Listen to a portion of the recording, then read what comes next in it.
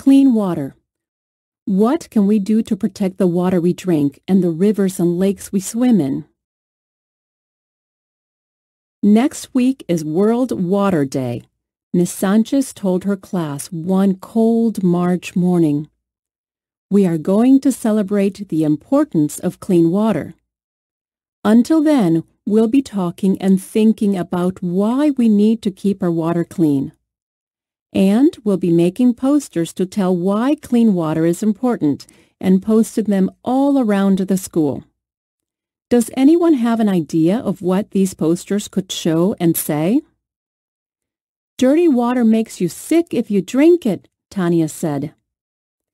Fish can't live in dirty water, Martin said. It's not healthy to swim in yucky water, Lucy said. Or fun, Joe added. We need clean water because... Shani hesitated. She wanted to say another reason, but she couldn't think of anything at all.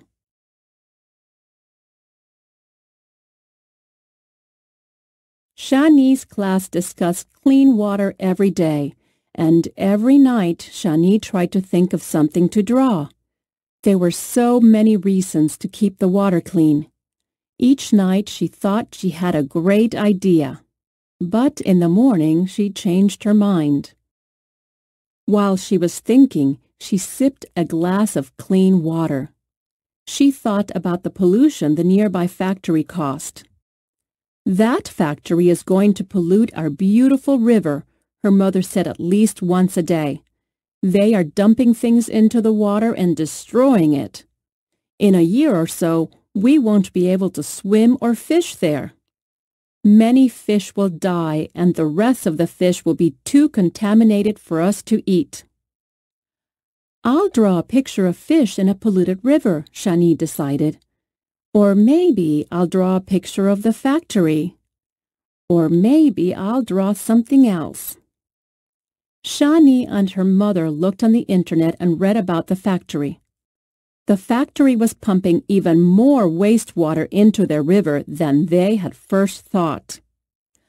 I guess I was wrong, Shani's mother said. I thought it would take a year to destroy our river. Now I see it won't take that long at all.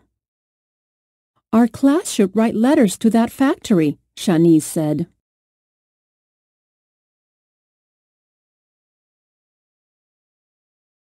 The next day, Shani informed her class about the factory. I think we should write letters, she said.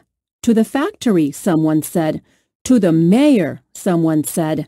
To the newspaper, someone said. Stop polluting our river, Shani said.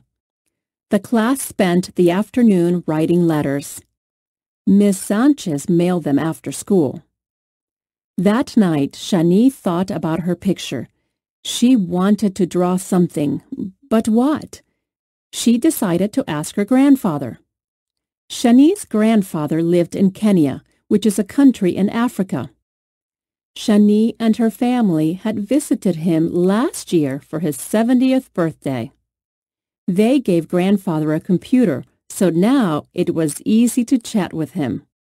Maybe grandfather could suggest something to draw. Shani looked at the clock. It was 8 hours later in Kenya, so grandfather would be sleeping now. If she sent him an email, he could read it when he woke up. Dear grandfather, I have to draw a picture showing why the world needs clean water. Do you have any ideas?